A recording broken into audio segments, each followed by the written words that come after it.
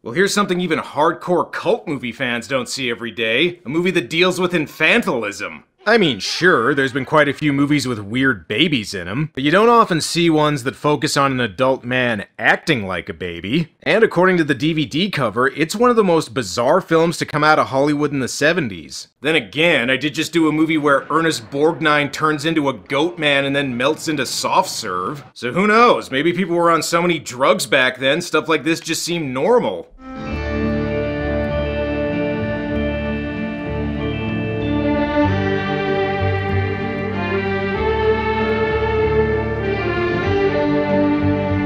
The Baby is a 1973, well, it's usually classified as a horror movie, but that's not entirely accurate since this is a movie that's not easy to put into one category. I mean, a lot of the marketing definitely tried to sell it as a horror movie, but whatever you want to call it, it's got a premise that almost guaranteed it would get a cult following. A fully grown adult man living and behaving like a baby. With a whacked out exploitation movie plot like that, this movie's probably gonna be crazy.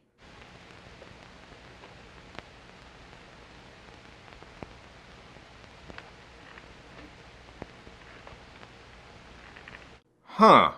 Okay, apparently the baby's asleep and the movie's trying not to wake it up. So our main character is social worker Anne Gentry, who's currently looking at some baby pictures, which quickly turn into, do these technically count as fetish pics? I sure hope nobody finds out I have these. Anne's latest assignment is the Wadsworth family, and judging by their house, it's either haunted or about to be the setting of a Lucio Fulci movie. Mrs. Wadsworth is played by veteran actress Ruth Roman, and let me see, how do I describe her? Can I help you? It was nice of you to call first. Most of your work is just pop in. I know they help out the best they can, but it doesn't come to too much. She makes Kathleen Turner sound like Betty Boop. In addition to Mrs. Wadsworth, her two adult daughters also live there. There's Alba, who also dresses like she's a little kid, and Germaine, who seems to be engaged in a battle for big hair supremacy with her mom. Anne's mainly there to see the baby, though. Speaking of which, just what's his name? I notice you call him Baby, and the case history doesn't show any other name. What is his real name? Just Baby. Really? The man baby's name is just Baby? That's like if you name some kids in a movie just Boy and Girl. You know what? Actually, never mind. Time for Anne to ask Mrs. Wadsworth some questions. I'd imagine she probably has a few. Now, what about the family income? Just what the county gives us for baby. Sometimes I don't know how we make ends meet, but we always seem to manage. We also have a weekly cam show where we sexually abuse Baby. It actually does pretty well. You'd be surprised how many people out there are into that sort of thing. Anyway, time to meet the little tyke. He's only 360 months old. Okay, baby, here comes the airplane. Now learn to fly it yourself, will you? You're a fucking adult. Well, at least the family makes sure he's moisturized. His legs seem perfectly normal. I'm surprised he doesn't walk. That's the only thing you're surprised by? Hey, so I checked out the Wadsworth family and they're treating their adult son like a baby, and I'm not sure it's consensual. Should we maybe call the cops? Despite Anne's concern for Baby, nobody seems to think anything of it, despite another social worker assigned to the family suddenly going missing. None of those other workers spent enough time on the case to accomplish anything. That's not true. One did. Oh, I have yes, it right one here. did, and just when she was beginning to make progress, she disappeared. People drop out of sight. It Not happens. very... Yeah, you know how it is. People investigate a family's adult man baby and then mysteriously go missing without a trace. I mean, it's not like there's anything weird going on here. Despite this, Anne continues to spend time with Baby. First, she's gonna teach him his ABCs, then how to sign a lease on an apartment so he can finally move out. What's going on? Oh, I've just been playing with your brother, you know. Some of his responses are really surprising. Everything about this situation is surprising. How is no one realizing that? Hopefully Baby's sisters don't need to take him for walks with a baby Bjorn. That has got to be murder on their backs. Anne also mentions having once had a husband. Maybe he left after he found these pictures in her underwear drawer. I love to go hiking up in the mountains. Do you ever do anything like that? Unfortunately, I don't have much free time. Later, I gotta go see the baby from It's Alive. I have a really weird job. I'm starting to think something strange might be going on here. Oh, when was the last time Baby was examined by a psychologist to determine his mental range and physical reactions? He had all those tests when he was a baby. I mean, I don't see why we'd have to do them again. What could have possibly changed since then? In addition to the weirdness with Baby, apparently Anne's husband was Jim Jones? You know, maybe it's a good thing he's not around anymore. And even though he's technically an adult, Baby still needs a sitter when his family goes out for the night. Alright, the deal is you get $8 an hour, you can have 2 sodas from the fridge, and you can fuck him without breaking the law. Actually, maybe I shouldn't have said that, since do you know what happens when Baby gets hungry? Are you hungry? Let me get you a bottle. Yeah, I don't think he wants a bottle. Hoo boy, the family is not gonna like this. Or maybe they'll actually be into it, I don't fucking know. We were just fooling around. Nothing really happened, honest. Nothing happened. With your damn tit in his mouth, and you call that nothing? How could you? You're practically old enough to be his younger sister. And as long as we've got all these other fetishes going on here, fuck it. Might as well add some S&M into the mix. If you tell anybody about this, we'll press charges. You were abusing a mental case and it's a criminal offense. So is assault. Don't worry, baby. Mommy'll make everything better right after she pours herself a drink at 20. Despite her best intentions, I don't know if Anne's the best social worker for this particular case. Look what I've got. See? A tiger. That's clearly a lion plushie, but whatever. I'm also starting to question the Wadsworth's parenting skills. How do you punish him? When he's bad, he gets a spanking. Yeah, and for $20 you can watch if you like. Well, at least Anne seems to be interested in speeding along Baby's development. Just what do you think you're doing? I didn't mean any harm, Mrs. Wadsworth. I just want to help Baby reach his full potential. Why, with my help, I think he could start behaving like a 5-year-old. I'm beginning to think Baby might need some extra help. Well, then I think you should consider putting Baby into a special clinic for the retarded. Whoa, you can't say that. You have to say... You know what? I don't know what you'd call Baby, but the point is you can't say that. Despite Anne's concern, Mrs. Wadsworth doesn't seem interested in her idea. No, nobody takes my baby anywhere without me. I carried him for 9 months, during which time I got myself down to 2 packs of cigarettes and 1 bottle of J&B Scotch a day. It was the hardest thing I've ever done, but I did it because I love him. Sorry, Anne. I don't think you're gonna convince Mrs. Wadsworth of Baby's potential. Even a dog can do a trick like that. And I should know, I have another son that acts like a dog. And in case you're wondering just why Baby is the way he is...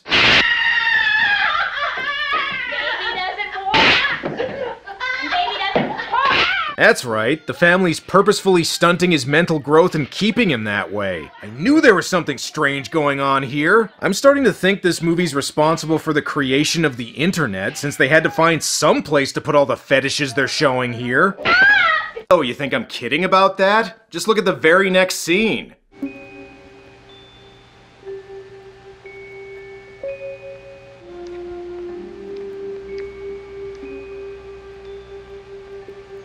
That's right, this movie implies that Germaine fucks her own infantilized brother.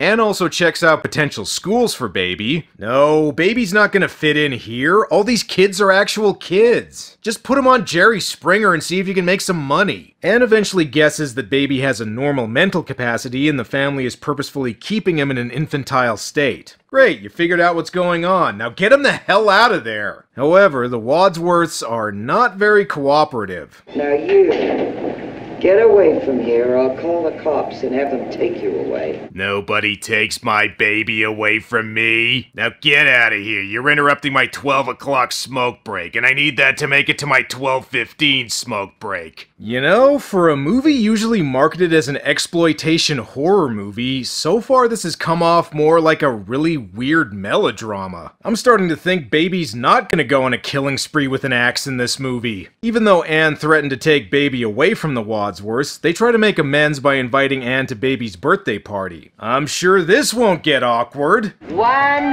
2, 3, blow! Happy birthday, Baby. He's turning 1 for the 30th time today. I gotta say, this party's a lot more happening than I thought it would be. Nice to know the Wadsworths know so many people who don't think anything about this is weird. Also, even though this is supposedly a kid's birthday party, it looks like it's about to turn into a swingers party at any moment. You've got beautiful skin. Don't tell me you're a dermatologist. No, Just a skin freak. That means he wants to wear your skin as a dress, lady. Well, at least they made sure this party's packed full of drugs and booze. That ought to make this situation seem a little more normal. You know, you need something to get you in a party mood. No thanks, I'm not drinking tonight. Well, suit yourself, but I'm gonna start drinking. Meanwhile, Mrs. Wadsworth's fixing herself a drink called a Ruth Roman. That's where you put a bottle of Jack Daniels and a case of Virginia Slims into a blender. Hey, dollface, I may be getting a bit older, but for the right price, I'll send you to the moon. If you want me to play with your balls, though, it's gonna run you an extra hundo, sweetie. And despite Anne's commitment to staying sober, the Wadsworths are gonna make sure she has a good time at this party whether she likes it or not. I would say this is illegal, but I think drugging women was standard practice at parties in the 70s. Also, are you tying her up and gagging her to try and keep her quiet, or are you trying to invent yet another fetish in this movie? Baby seems a little confused. Usually when someone gets tied up in this house, it's right before his sister fucks him in his crib. Looks like it's Baby to the rescue.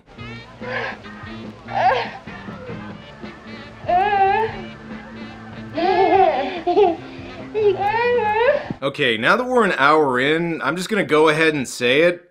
The guy playing Baby is actually pretty good here. Baby is played by actor David Manzi, or David Mooney, depending on how he's credited. And while the sheer strangeness of playing an adult baby man could have caused a lot of actors to either half-ass things or not take it seriously, to his credit, he really goes for it. Still, that does kind of make me question just how much of a method actor he was. Just imagine being some poor production assistant that had to change his diaper every time he got into character. While Baby tries to rescue Anne, how's the rest of the party going? Will you do it the way I like it?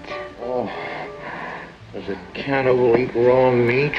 That's a sign he's a cannibal. When he said he was a skin freak earlier, he fucking meant it. And try all you want, pal, there's not gonna be any nudity. This movie's PG. No, seriously, this movie really is rated PG. Oh, 70s, you so crazy. Anne manages to free herself and takes Baby with her before the end of the party. Damn it, now what are the Wadsworths gonna do for their Friday night cam show? Well, that does it. Nobody takes my baby. Come on, girls, let's go get him. Actually, hang on a second, I forgot my smokes. I'll be right back. Rather than going to the police, Anne decides to try and make Baby more like an adult, mainly by continuing to treat him like a baby. Here you go, baby, I got you a suit. Next we're gonna have you apply for a job. I think you'd make a great investment banker. Damn, Mrs. Wadsworth's so upset Baby's gone, she's put on her drinking kimono. We should have let them take him.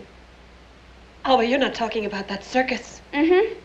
They wanted to put him in a sideshow. We should have said yes.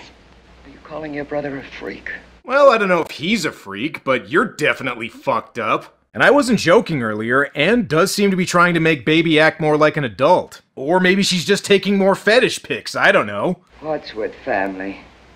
I am in the process of making Baby into a grown man. I think time already did that. Well, that does it. No more Mr. Nice Mommy. The Wadsworths decide to get Baby back and take revenge on Anne, and they can rest easy knowing that even if they kill her, the cops probably won't get involved since nobody seems to think there's anything weird about this situation. Man, the original pilot to Charlie's Angels was a lot more fucked up than the rest of the show. At this point, the movie kinda starts to resemble a horror movie with the girl snooping around the house in the dark, and it even leads to some good old 70s PG murder scenes. Yeah, even if Baby's not the one doing it, at least somebody eventually went on a murder spree with an axe in this movie.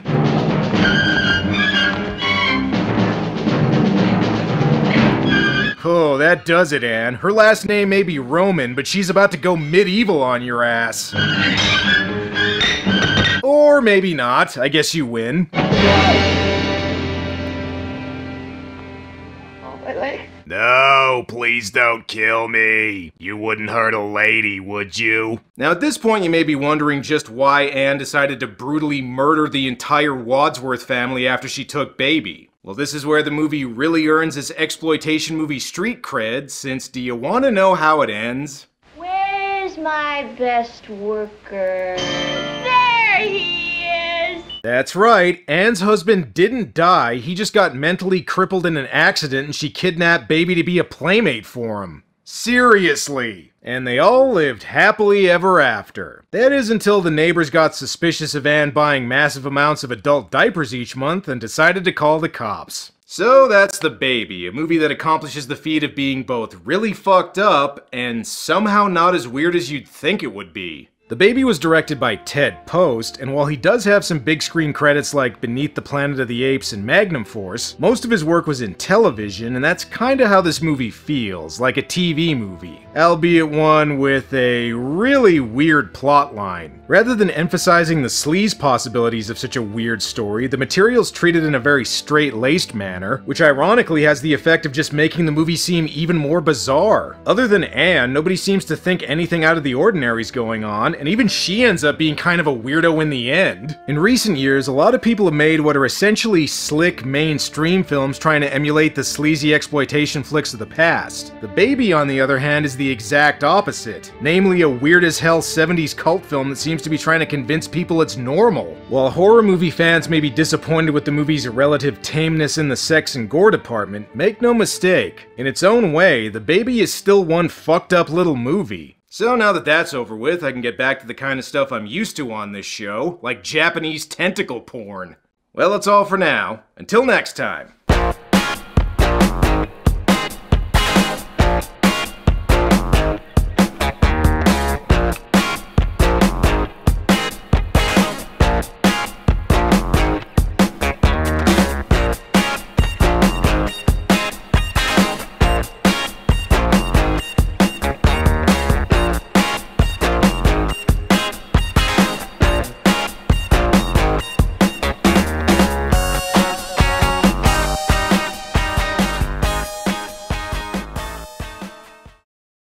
Now, what kind of a question is that? Of course I'm wearing panties, don't I always?